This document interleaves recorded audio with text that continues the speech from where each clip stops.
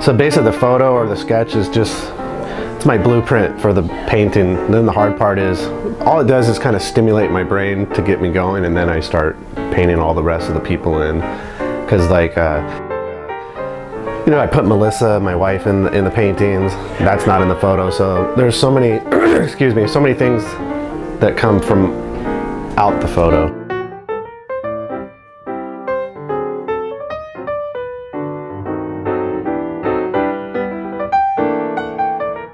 It's just like, you know, like this painting, there was people sitting at all of these seats. It was a lot busier here, but I just wanted to make it more of like a behind the scenes, like the calm before the storm, before the restaurant got really busy.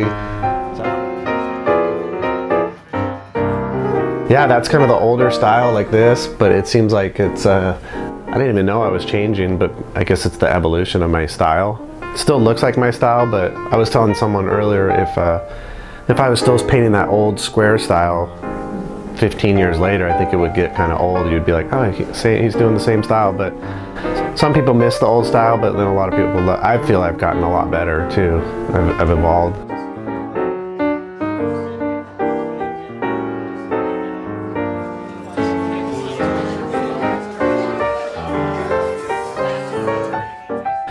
I always put a little extra pressure on myself to outdo the last year's show. Thank you for coming out, and I'm going to turn it over to Michael so he can explain the fabulous exhibit that he's brought in for us today. Thanks for coming, guys. It's so awesome. It's all paint by numbers. So the idea for this show was I wanted to do a series called Postcards from Around the World. So it's kind of like places I've been and places I would like to go. So I was, in essence, painting my bucket list, which is easier than spelling my bucket list. So that's fun, and people can relate to all the places.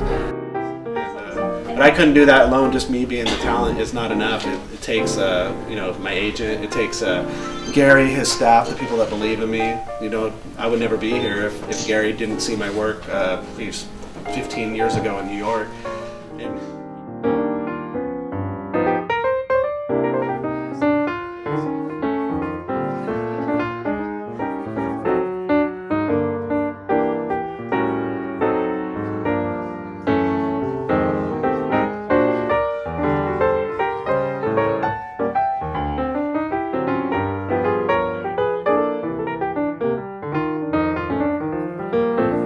I always told people, if I didn't have, back then when we didn't have digital cameras, or if I didn't have my portfolio on me, they would ask, what's your style look like? And I'd say, well, it's kind of like if Monet, Van Gogh, and Cezanne got together and painted bar scenes. That's kind of